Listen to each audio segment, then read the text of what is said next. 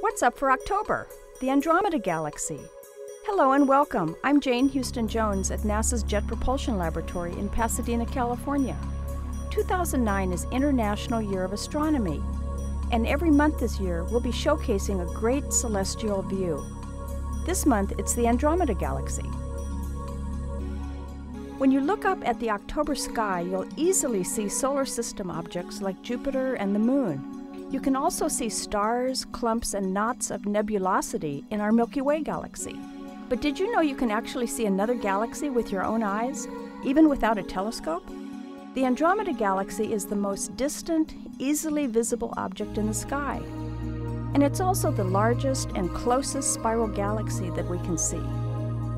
It's visible even under moderate light-polluted skies as a misty patch. Through binoculars and telescopes, more and more detail is revealed to the observer. Astronomers have observed the Andromeda Galaxy for over 1,000 years. Persian astronomer Al-Sufi was the first to record and sketch his observations of what he called the Little Cloud. In 964, he published this observation and many others in his Book of Fixed Stars. Since the 16th century, many astronomers rediscovered the Andromeda Galaxy, unaware of the earlier sightings. Simon Marius first viewed the galaxy through a telescope in 1612. It is also known as M31 on Charles Messier's list of objects, although he was aware of some of the earlier sightings. In 1887, the first photograph revealed the spiral structure of the Andromeda Galaxy, which was then known as a nebula.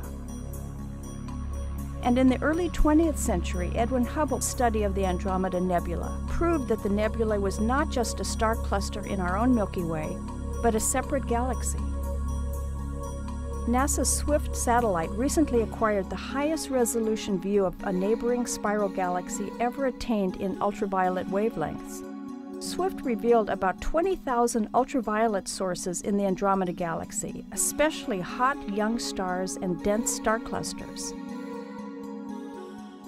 NASA's Spitzer Space Telescope, Galaxy Evolution Explorer, and Chandra X-ray Observatory also observed the Andromeda Galaxy in infrared, ultraviolet, and X-ray wavelengths. In addition to the Andromeda Galaxy, you can still catch a great view of our Milky Way galaxy this month. Both are nearly overhead, but while distant Andromeda is seen as a fuzzy oval in the constellation Andromeda, the Milky Way spans the sky from east to overhead to the west. It's a gorgeous sight from a dark sky again this month.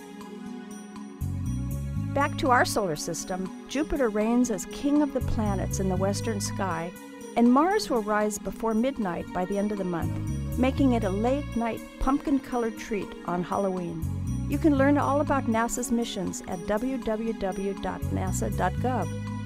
That's all for this month. I'm Jane Houston Jones.